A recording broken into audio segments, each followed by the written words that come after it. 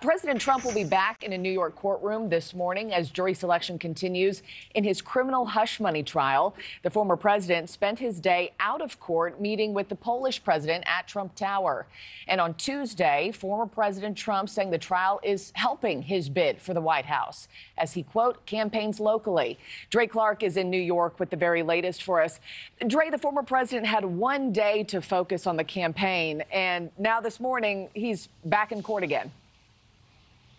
Yeah, good morning to you. Former President Trump will be back here at the courthouse in just a few hours from now after a day off yesterday. He certainly is making good use of his time. He had dinner last night with Poland's President Andrzej Duda. Certainly a big topic of conversation would be the ongoing war between Russia and Ukraine. President Duda is a big backer of Ukraine. Meanwhile, Tuesday, Mr. Trump made a stop in Harlem visiting a bodega where he says he was invited by the Bodega Association. He was greeted with both cheers and jeers. He talked about how bad crime has become here in New York City.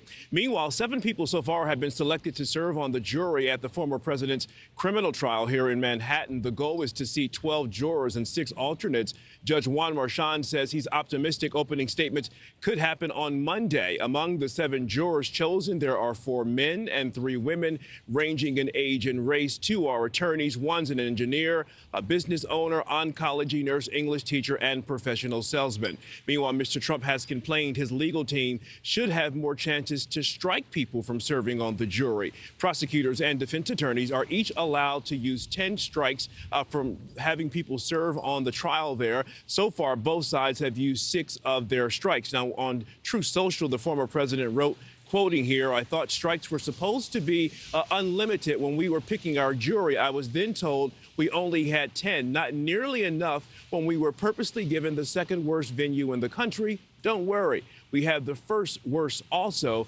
as the witch hunt continues, election interference." The former president is charged with 34 counts of falsifying business records in order to allegedly cover up hush money payments made to Stormy Daniels leading up to the 2016 presidential election. The two allegedly had a sexual relationship that prosecutors say Mr. Trump wanted to keep quiet.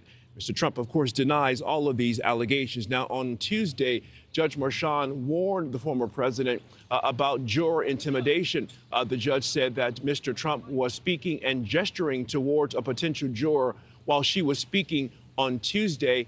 He told Mr. Trump that juror intimidation of any kind will not be tolerated in his courtroom. Markie? Yeah, he's saying this is having the reverse effect while vowing to, quote, straighten out New York. Day 3, it continues. Dre Clark, thanks so much. Thanks for watching, everybody. Go to joinnn.com to find NewsNation on your television provider. Also, don't forget to click that red subscribe button below to get more of NewsNation's fact-driven, unbiased coverage.